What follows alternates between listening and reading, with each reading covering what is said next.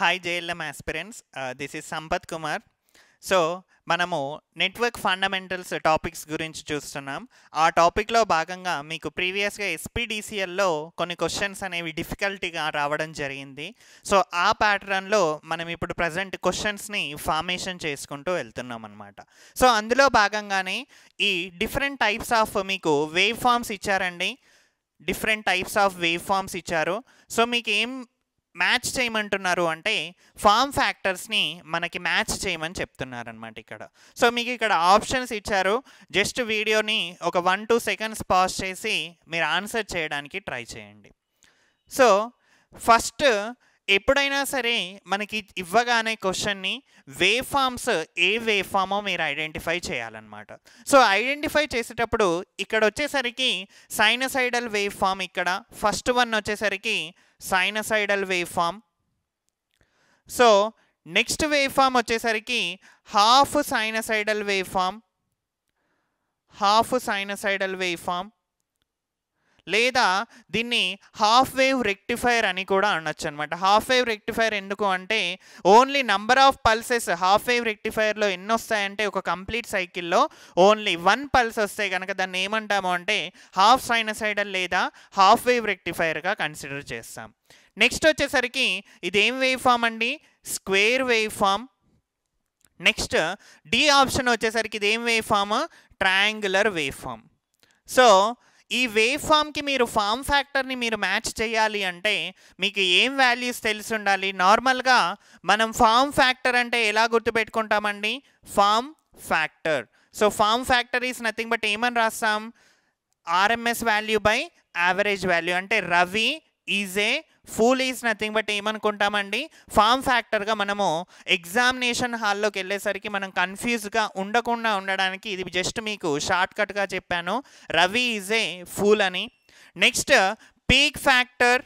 Next peak factor. ఒకవేళ peak ఫ్యాక్టర్ని కూడా calculate చేయమంటే మనం ఏం చేస్తామండి?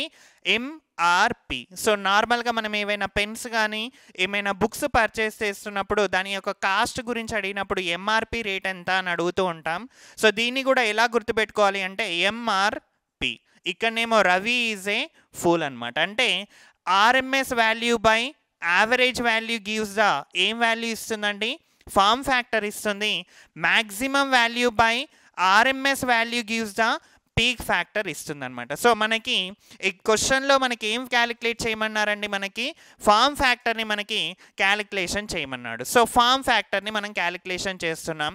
మరి ఈ ఫామ్ ఫ్యాక్టర్లో భాగంగా ఫామ్ ఫ్యాక్టర్ అంటే ఏం వాల్యూ అండి? RMS value by average value give the form factor. So first sinusoidal wave form. So sinusoidal wave ఫామ్కి తీసుకుంటే కనుక ఫస్ట్ మనం ఏమేం వాల్యూస్ని క్యాలిక్యులేట్ చేయాలి? సైనసైడల్ వేవ్ ఫామ్కి ఆర్ఎంఎస్ వాల్యూని యావరేజ్ వాల్యూని క్యాలిక్యులేషన్ చేయాలి. మరి sinusoidal wave ఫామ్కి RMS value ఏమొస్తుందండి? VRMS equal to ఏం వాల్యూ వస్తుంది? Vm/√2.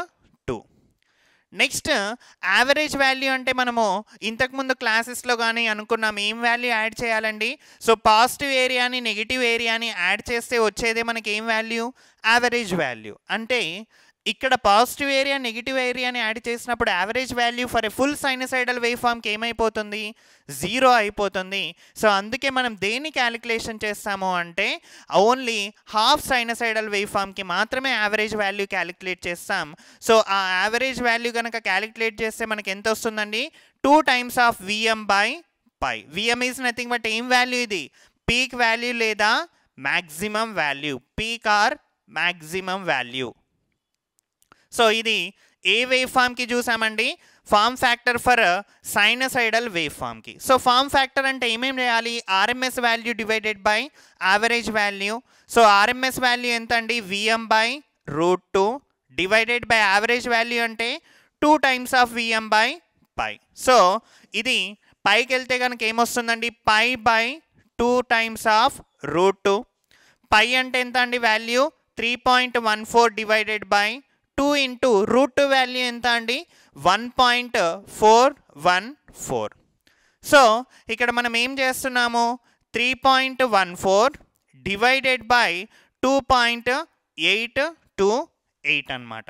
సో ఇక్కడ form factor is nothing but ఏమనుకున్నామండి, RMS value by average value అనుకున్నాం.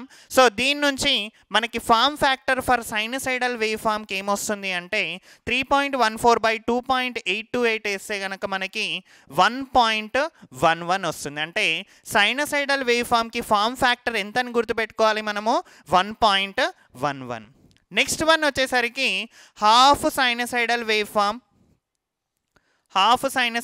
ఫామ్ లేదా RMS means half wave rectifier అని కూడా అంటామన్నమాట దీన్ని. సో ఇక్కడ చూడండి, సో ఇది హాఫ్ వేవ్ రెక్టిఫైర్ అనమాట. హాఫ్ వేవ్ రెక్టిఫైర్ మరి హాఫ్ వేవ్ రెక్టిఫైర్కి వి యావరేజ్ వాల్యూ ఏమొస్తుంది అంటే వి average value equal to VM by pi.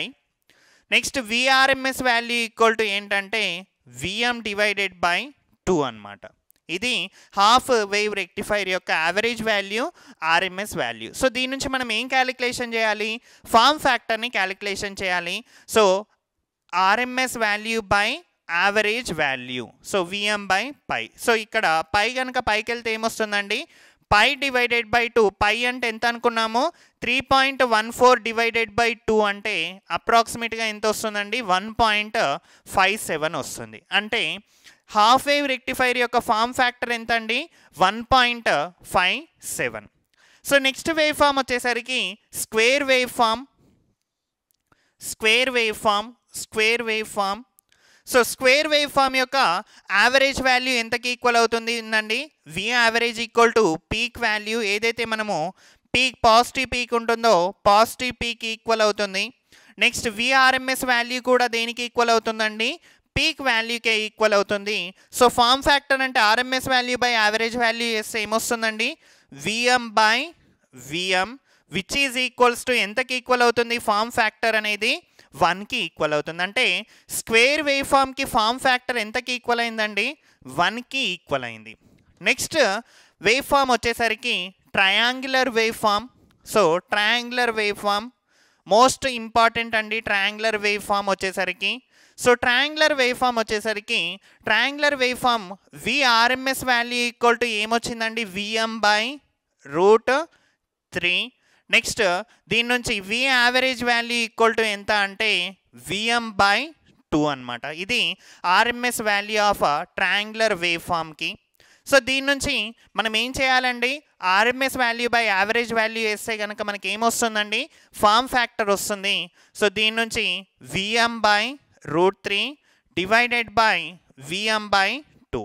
So 2 పైకి వెళ్తే కనుక 2/1.732. √3 వాల్యూ ఎంత అండి, 2/√3 కాబట్టి √3 అంటే 1.732 అనమాట. సో అప్రాక్సిమేట్గా మనకి వాల్యూ ఎంత వస్తుందంటే 1.15కి వస్తుందన్నమాట. సో ఇక్కడ మనం ఆప్షన్స్ని మ్యాచ్ చేద్దాం. సైనసైడల్ వేవ్ ఫామ్కి మనకి ఫామ్ ఫ్యాక్టర్ ఎంత వచ్చిందండి, sinusoidal wave ఫామ్కి 1.11. So sinusoidal wave form యొక్క ఫామ్ ఫ్యాక్టర్ ఎంత అండి, 1.11. హాఫ్ సైనసైడల్ వేవ్ ఫామ్కి మనకి ఫామ్ ఫ్యాక్టర్ ఎంత వచ్చిందండి, 1.57. Half sinusoidal wave ఫామ్కి 1.57. Square wave ఫామ్కి form factor ఎంత వచ్చిందండి, 1. ట్రయాంగులర్ వేవ్ ఫామ్కి ఫామ్ ఫ్యాక్టర్ ఎంత వచ్చిందండి, 1.15. So first one sinusoidal wave form 1.11 అంటే option 2. Half sinusoidal wave form 1.57. Square wave form వచ్చేసరికి 4. ట్రయాంగులర్ వేవ్ ఫామ్ వచ్చేసరికి 1.57. So option B is the correct answer అనమాట.